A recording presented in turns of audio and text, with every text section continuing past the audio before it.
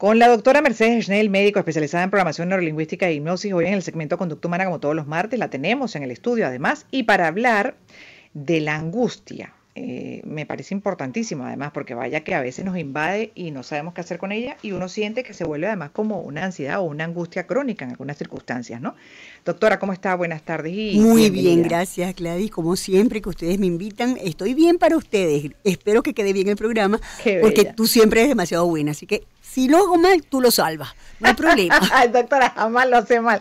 Vamos entonces a hablar de la angustia, porque como decía antes, bueno, a veces momentánea, lógica, natural, somos humanos, sentimos situaciones que nos pueden producir incertidumbre, miedo, así un largo etcétera, ¿no? De emociones y sentimientos, pero también hay momentos en los que se queda como instalada y es como una zozobra permanente, que uno dice, pero ¿qué es lo que tengo? Entonces ahí ya estamos entrando en ¿qué? Vamos a empezar por definir la angustia como tal. Vamos a hablar de ansiedad y cuándo es normal y cuándo no es normal. Okay. Todos pasamos por ansiedades, que si mi papá me va a regañar, cuando tú estás chiquito, y entonces te entra como una cosa por dentro, porque yo no digo nada, sino que te entra una cosa por dentro. Exactamente lo mismo para la gente adulta. La diferencia es que en el caso de los adultos, en el caso de nosotros, la ansiedad es normal cuando es la respuesta a un evento que tú consideras que puede ser peligroso. Okay. Generalmente, además, hay varios elementos que hacen que sea normal o no. Lo normal es que la intensidad sea moderada, que no pierdas los papeles, sino que tengas una intensidad moderada, que la puedas controlar y que sea justificable. ¿Cómo es justificable? Bueno, que el peligro que tú supones o que tú tienes enfrente de esa respuesta, porque a veces tú tienes una cucaracha y la cucaracha desencadena una ansiedad y una gritadera por toda la casa. Eso no es normal. En cambio, si tú ves la cucaracha... No, es normal que la cucaracha. Las cucarachas producen eso, doctora, pobrecita, pero es que de verdad son tan... Son horrendas, pobrecita. Pero acuérdate que son el animal más antiguo del universo. Ay, así que esos son unas tipas inteligentes. Y cómo aguantan, así es, pero aguantan todo. Pero igual eso, bueno, es una reacción de mucha gente, me incluyo, ¿no? Natural a lo que representa o lo que uno interpreta de ellas. Pero por lo que interpretas, esa es la cosa. Que entonces fíjate que tú misma lo dijiste. Eso no es una realidad. La cucaracha no te va a morder. Una cucaracha no muerde. Pero resulta que en tu cabeza me va a enfermar. Está sucia. Mi casa es un horror si tiene una cucaracha. Tu pensamiento da asco. Entonces tu pensamiento hace que un evento que no es como para ese escándalo se convierta en un trastorno de ansiedad. Fíjate que utilicé la palabra trastorno. Ya no es ansiedad nada más. No es una ansiedad normal, no, porque no la puedes controlar. Si la pudiese controlar, no armarías el lío. La persona que va y separa la cucaracha y la saca de su casa, normalmente esa tiene una ansiedad normal, porque evidentemente no le va a gustar que una cucaracha le esté muy cerca, pues. Pero la persona que no tiene la capacidad de parar esa ansiedad, ya no está en una ansiedad normal común y corriente. Es decir, tú defines si la ansiedad es normal o no, dependiendo de la intensidad el peligro que sea controlable además. Entonces tú dices, la intensidad es mediana, es controlable, el peligro sí era un peligro, pero no es tan grave como yo lo ponía, entonces esa es normal.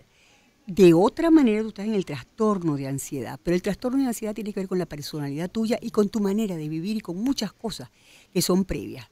Cualquiera puede tener un trastorno de ansiedad si tiene preocupaciones, pensamientos reiterativos que le generan miedos o preocupaciones intensas, que son excesivos, que no son el número normal y son persistentes. Pero sobre todo se dice que es un trastorno cuando interfiere con tu vida.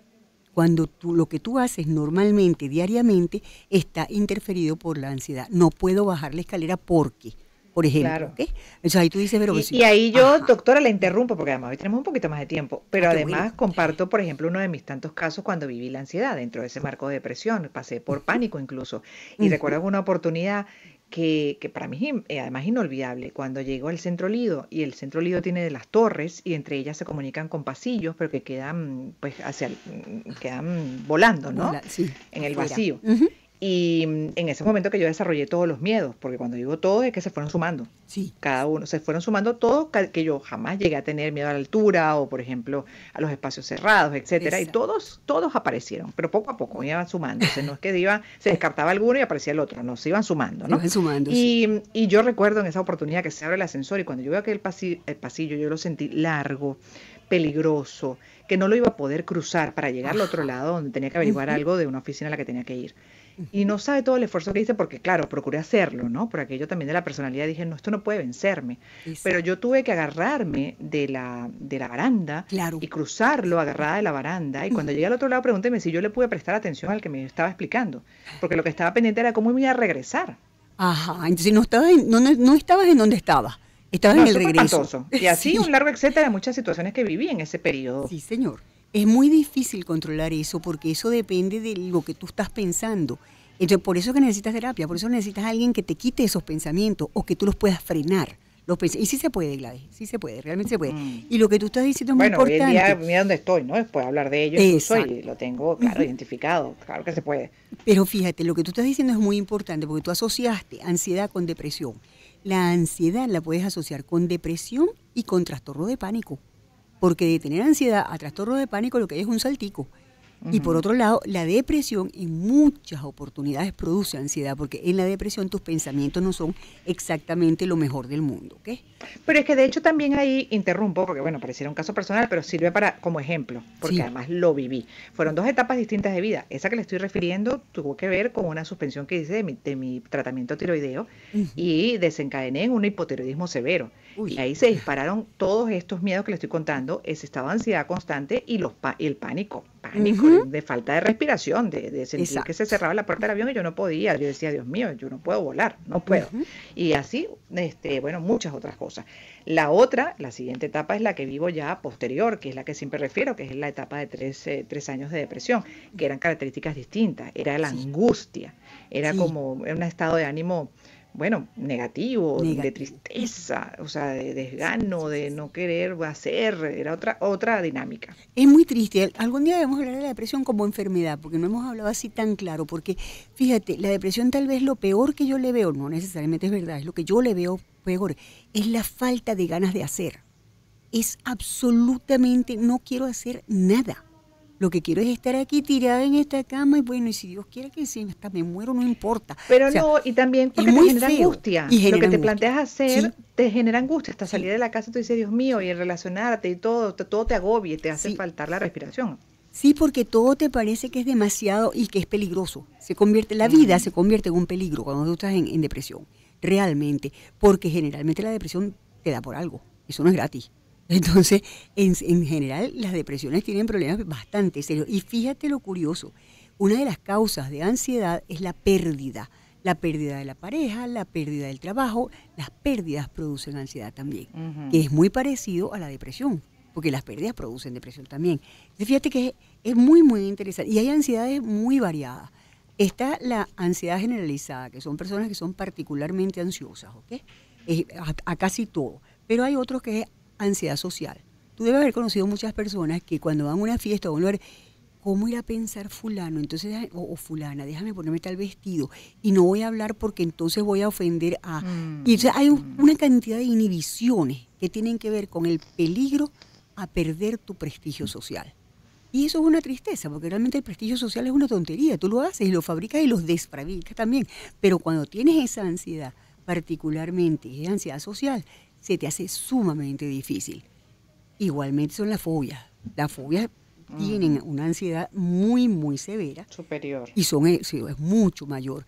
El miedo, el pánico, todo eso junto. Es bien difícil, pero hay que darse cuenta que son enfermedades diferentes.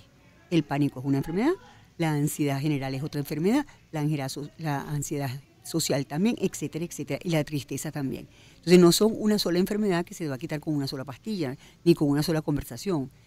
Yo soy de las que cree que uno tiene que enfrentar las situaciones para poder salir de ellas con éxito. Además de la medicación, yo soy médico, o sea, medicación es normal para nosotros, no es nada raro, pero no es para mí la primera opción. La primera opción es ver si yo puedo arreglarme con esto, si yo puedo mejorar, si yo puedo salir de aquí. Si en caso voy a una persona que me ayude, X persona que sea buena, que lo sepa hacer, pues, y te ayuda, y no puedes, esa persona te va a decir, te voy a medicar, porque te medica, te baja la ansiedad y eso te permite salir de ese espacio, ¿ves? Y eso después te quitan los medicamentos y quedas perfectamente bien y ya reconoces la ansiedad. Porque el problema mayor es que muchas veces nosotros no reconocemos la ansiedad. Y voy a decir los síntomas más simples, los más comunes. Tenemos síntomas tubo digestivo, por ejemplo. Entonces, yo en realidad cuando voy a esa casa o cuando voy a presentar examen siento una cosita aquí en la boca del estómago. Cuando es una cosita, es una ansiedad normal. Pero eso puede desencadenar trastornos gastrointestinales. Por otra parte, tienes en la ansiedad taquicardia, problemas respiratorios, como tú decías, que casi que no puedes respirar. Es una sensación espantosa, ¿ok? Y hay rumiación, que es lo que mantiene la ansiedad. La rumiación es el pensamiento que tú, peligroso, o sea, hay peligro, y ese peligro tú lo vas reiterando, y no reiterando. para. Y no para, eso no y te para. supera. Te da sudoración, te da temblor, te da absolutamente todo lo que es nerviosismo. Y tensión física, contractura muscular, dolores osteomusculares. Es increíble. Y lo que está ocurriendo en realidad es una futurización negativa. Es decir, va a pasar X. Y ese X es un peligro serio para mí. Ese es el desencadenante de la ansiedad realmente. Entonces hay que tratar de ver cómo hacemos, porque no dormimos, no comemos, no estamos en casa, no somos personas realmente, somos personas angustiadas, personas con dolor, porque eso es un dolor cuando te empiezas a ver todo lo que tú dejaste de hacer por andar angustiado. Entonces, lo primordial... No conectas con los demás porque estás en tu propia angustia. No, claro. Es que no socializas, para nada. Claro. Y esa es una de las cosas que hay que decirle al paciente. Usted tiene que socializar. No le gusta, mala suerte, usted socializa, salga, aunque no hable. Después averiguamos. Y lo vas empujando hasta que él llega a ser lo normal que antes. Entonces, el paciente tiene que aprender a controlar su ansiedad. ¿Cómo lo aprende? Lo primero que a mí me parece, no todo el mundo hace lo mismo, como a mí me parece es aprender cuáles son los síntomas, qué me dice a mí que me va a dar. Si yo logro saber qué me va a dar, yo lo evito. Es decir, lo evito teniendo las herramientas que me enseñaron, pues. Pero si no me doy cuenta, me agarró la ansiedad, después que está muy arriba, te cuesta mucho trabajo, pero lo puedes hacer siempre. Y eso es bien importante. Es bien importante darse cuenta que los tratamientos no necesariamente tienen que ser medicamentos, pero a veces es obligado y es el médico quien te puede decir, debes hacerlo. Vamos a hablar un poquito de las causas muy por encima, no mayores cosas, porque la gente dice, bueno, pero ¿por qué tengo yo esta ansiedad? ¿Qué me pasa? Facilísimo. Dificultades económicas. ¿Quién no tiene dificultades económicas ahorita? Dime tú. Entonces, vaya que eso agobia. Por eso es que, bueno, es un factor importantísimo, incluso en la toma de decisiones, en la popularidad o no, por ejemplo, de los líderes en el caso de la política o en el caso de la economía. Sí, señor. La baja autoestima, cuando tienes poca autoestima, tú no te sientes capaz de enfrentarte a nada y eso cultiva la ansiedad. Claro. Y tienes otras cosas como la salud, cuando tú dices, cónchale, si yo me enfermo en esta situación, con esta parte económica que tengo, más el país donde estamos, que a veces la parte normal o que debería estar de los hospitales públicos y no están, bueno, te puede causar realmente hasta pánico, porque la sensación es muy importante y es salud. Es decir, salud significa poder trabajar o no. Entonces todo eso se va sumando y vas haciendo una ansiedad muy grande. En cuanto a los muchachos, que uno dice a veces, no hombre, que va a tener ansiedad ese muchacho. No, sí. Cuando a ti te va mal en un examen, púnchale, la siguiente vez que lo presentas es muy duro y tienes que estar fuerte. Entonces tus padres tienen que darse cuenta de que tú tienes ansiedad porque saliste mal. Entonces, a pesar de que te regañen, yo no discuto eso es otro tema. Te pueden regañar, pero te tienen que apoyar en que tú sí puedes pasar y sí puedes aprender. Porque si no, estás estimulando la inseguridad de ese muchacho. Y esa inseguridad no le va a permitir salir de la ansiedad y, por supuesto, va a salir mal en los exámenes. Entonces, ese tipo de cosas, eso es equivalente a un trabajo nuevo.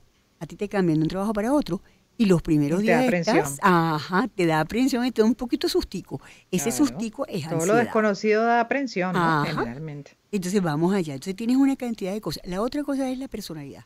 La personalidad perfeccionista es la candidata a tener ansiedad, pánico, miedo, etcétera, etcétera. O sea, hay que tener mucho cuidado con eso.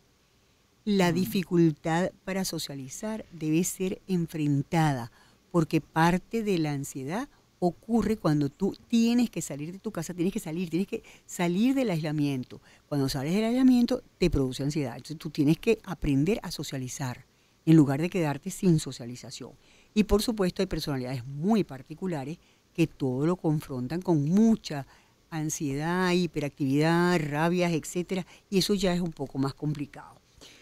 Pero en el momento que está en el proceso de la angustia, digamos, o de hasta el pánico, porque hay situaciones que las pueden disparar infinitas, como dice usted. Sí. De hecho, hay quienes evitan, por ejemplo, estar en lugares Sí. o eso, la misma socialización o lo que sea, para no sentirlo, ¿no? Sí, señor, esa es una de las cosas. En ese caso, y ya para terminar, porque se nos acabó el tiempo, en el minuto que queda, ¿qué recomienda? Cuando estás en el lugar, estás en ese momento, Lo que yo recomiendo, Gladys, es una cosa que hemos dicho 100 veces en este programa, que nos van a decir que no sigamos diciendo lo mismo.